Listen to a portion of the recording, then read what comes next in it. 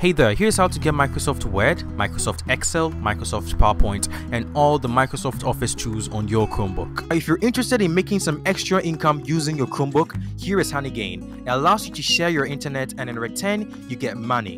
Now, if you sign up with my link down in the description or on my website, you get a $3 gift to begin with.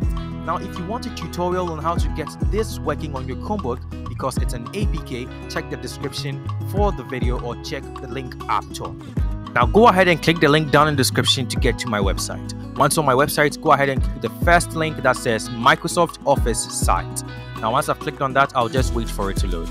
Now once it's loaded, go ahead and click on sign in at the top right hand side, and then go ahead and sign in with your Microsoft account. I'm going to sign in real quick and I'll see you guys on the other side.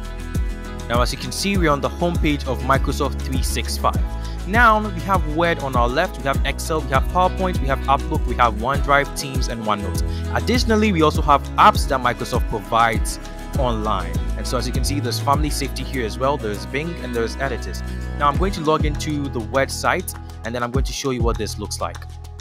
But as you can see, this is just like the Windows version that most people use, and it's going to render and save everything that you do once you're done editing your stuff. Now if you guys enjoyed this video, make sure to smash the like, subscribe, and bell button, and come join my Discord down in the description if you need any help.